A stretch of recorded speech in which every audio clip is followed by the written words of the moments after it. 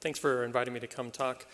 Really appreciate it. Yeah, like Alex said, you know, I have a PhD at one of the CMU connections in neuroscience and computational neuroscience, a psychiatrist, and about 20 years of experience doing software development, technology work. And so my work really is sort of this amalgam of those experiences. And I work in a center now that focuses on health services and health disparities and community engagement and partnership with them to really address a lot of these barriers and challenges. So that also has been highlighted and infused, which we'll talk about a bit, to bring together this concept of participatory informatics, you know, doing a lot of what we're talking about today, but doing it in a way that takes the human approach, a human aspect of things front and center, and in a way that is co-created to help address equity.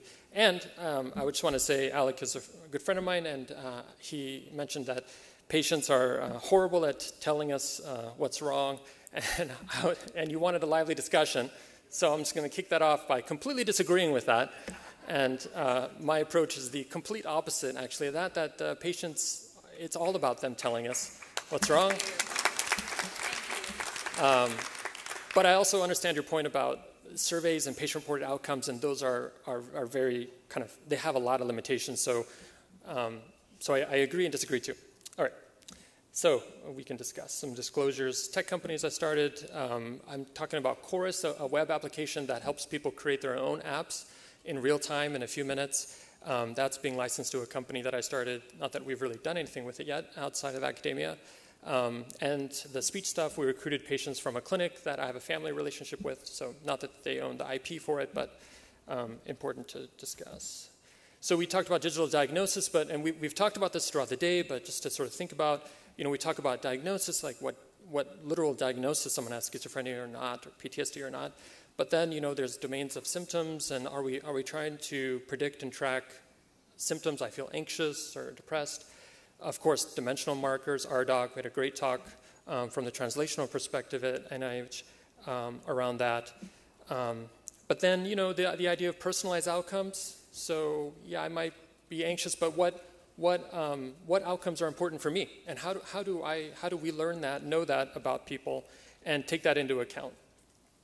And then this concept from the health services component about social determinants, which are a big issue in regular healthcare, non-digital aspects of things, but where we grew up, where we live, and how that affects our health and mental health. And can we take advantage of that to inform these informatics and data analytic approaches, but also potentially help improve those social determinants, at least not make them worse? We talk about the digital divide, and I'll mention some things. So how do you get information that's relevant, but then use it respectfully to build equity? So the approach, you know, it's hard. I want to talk just about the data part, but it's hard to separate the approach from it because it's such a big part of it. But really my approach with the Innovation Lab, I'm director of the Innovation Lab at UCLA, and looking for collaborations around that. So if any of this sort of sparks interest or anything related to your work, please come up to me during the poster session and let's connect and collaborate. But the idea is, can we use technologies to innovate around service delivery, solve practical problems today, but pair that with a lot of the things that we're talking about during the summit to understand the human and biological aspects of wellness. And the reason for, you know, pairing that implementation with the biological aspect is, you know, usually you go from idea to implementation, you know, it's like 10, 15-year process. And, you know, around digital health, you know, things move fast, right? And Google is always coming out with something verily, right? They're breathing down our necks. And, you know, the iPhone's only 10 years old, right? Imagine the state of technology before the iPhone. If you had created something before the iPhone, you know, now you do it, it could be potentially irrelevant. So that keeps me up at night. So the idea, you know, can we go from idea? Can we have a process of incubation potentially to get things out into implementation? Let's leverage the health systems that a lot of us represent or connected with or come from. At UCLA Health, we have large services delivery. So can we get these things out there to generate that kind of data in the real world, in the real life, and then shrink that gap from ideas to implementation to get things that are really used and helpful? And a lot of these points were made earlier today as well. So the one example, there's a lot of different ways we're doing that, but one example that I want to talk to you today is a project called My Coach Connect, and it's really looking at speech, using speech as a behavioral marker of wellness. And, so thinking about the longitudinal perspective, like Justin was talking about earlier, patients have relapsing, remitting courses with mental illness, and they have different courses. So some people do well, and they gradually decompensate and do better, and then some people do well, and then all of a sudden decompensate quickly, and other people are generally more stable. But we have these fixed office visit intervals, and pretty bad at predicting when people need to be seen next. And are there ways to quantify this clinical course, pair it with what's going on with them, to try to identify these predictors of decompensation? And so a lot of my approaches are on speech. And in short, words matter. And as a psychiatrist, obviously, Freud also felt that words mattered a lot. So if you chose a specific word, everyone was thinking, what word I'm going to pick, because everyone was thinking like that word is going to mean something. They matter a lot. So we sit on the couch and we freely associate, these specific words that we're saying. This Jedi Knight, of a psychoanalyst is sitting there and thinking about all these words and making meaning out of them. So I think intuitively, and also in the DSM, the way we talk and the paranoia and how we talk about being down, it's all clinically very intuitive. But also, from a cognitive perspective, so this is from the MoCA, it's a cognitive test, and they ask, a watch and a ruler are similar because they're both what? Measurements, right? So that means that whoever said that, your abstract thinking is intact, but if you were really sick or had dementia or schizophrenia, potentially, you might say something like, they both have numbers, which is correct, but not quite the right answer. So in a split second, your brain chose a word to use, and it chose measurements, but that's reflective of a very complex process going on in your mind. So potentially the specific words we choose could be quite informative. And language encodes a very broad information space too, so it's great from an information coding perspective. So to test this out, speech and computational aspects of speech have been investigated by a lot of people. James Pennebaker, for example, created the LIWC toolkit, and we use that toolkit to generate features, and a lot of people and others today are going to talk about the acoustic aspects of speech, of course, and I'm really looking forward to hearing about that. But this is really looking at the lexical features, so specific words we choose. And the difference here is also a practical solution in a naturalistic clinical setting. So this is a community clinic in Compton, California. Patients with severe mental illness, transdiagnostic across diagnoses. And patients would call into this automated voice response system 1 to 2 times per week and leave 3 to 5 minute free association voice samples. So literally it was, tell me how you've been over the last few days, try and talk for a few minutes, beep, and then they would talk and talk and talk and talk.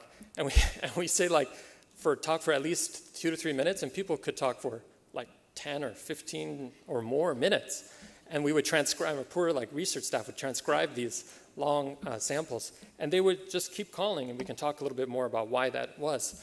But we got 47 individuals, over most of them over 4 months, but some up to 14 months, and about 1,000 calls during this time.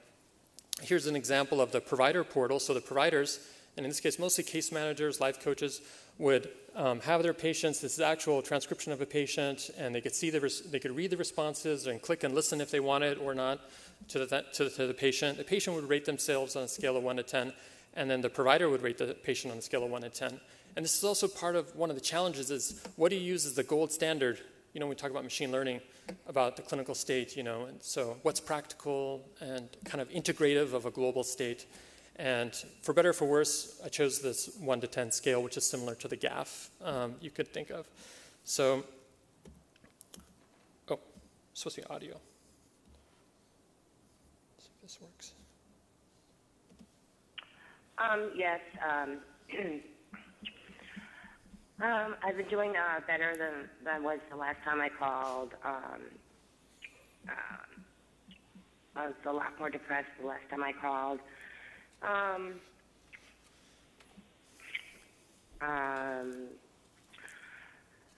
just, I have a kidney stone, and I'm going through menopause, and I get migraines. So it's just an effort of time. This particular patient, when she wasn't doing well, she would tend to talk about herself. And even if it was saying positive things, like I feel like better, but that was when she actually wasn't doing as well. And she would talk about other things when she was doing better, for example. But you could see that, you start getting a really rich representation of what's going on. But the way we look at it really is looking at the lexical features of the speech sample and, do those correlate with the global provider ratings. And so this is work that's going to be published soon, hopefully. Looking at the LIWC is that toolkit I mentioned before, but there are other features. Some of the more effective features at correlation are things like the percentage of positive words and negative words that you choose, the difficulty of words. There are also some acoustic features which didn't seem as correlated with their global state as the speech features, but maybe this is because of the kind of features, the way we extracted them, or they were using the telephone calls, so that degrades a lot of the quality of the audio. So maybe in other ways those audio features are more informative. And if we look over time, so this is one patient over a course of a year.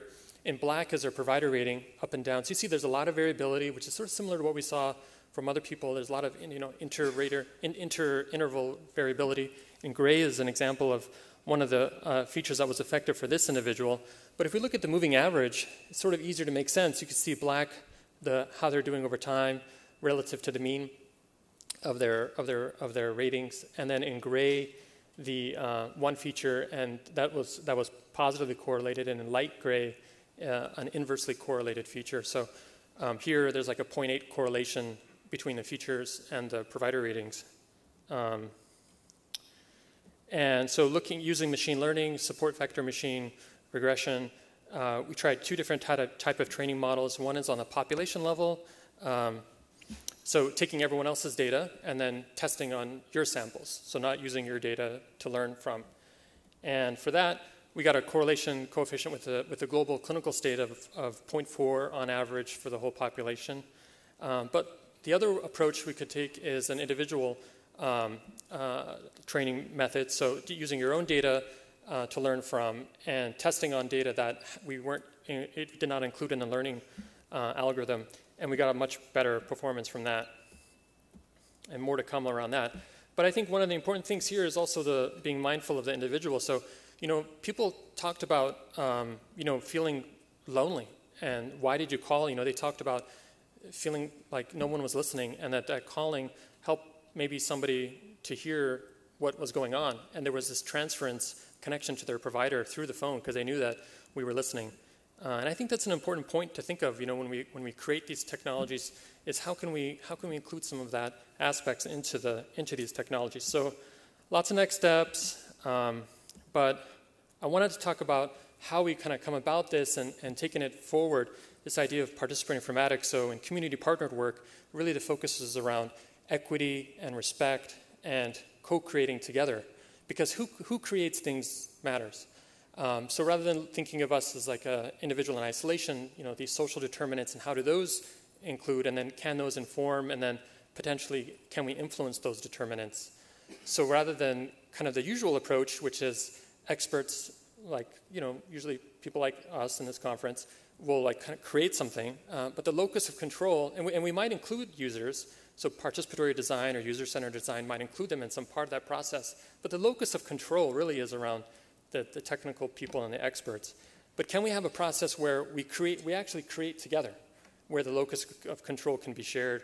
And that was the idea around Chorus, this platform where we can co-create mobile interventions. So we visually design, not program, interactive apps. So they could be interactive texting apps or even mobile web apps. So these like kind of phones that you might download from the App Store, but they're web apps. So you can create data-driven apps in just a few minutes.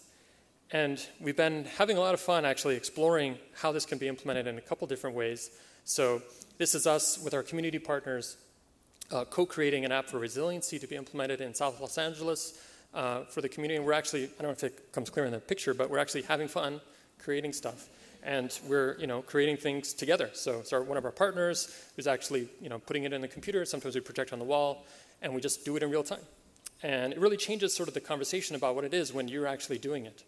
And then in the partial hospitalization and intensive outpatient programs, we are actually individual patients with their therapist are co-creating mobile apps to support their own care and then using it like that day in real time.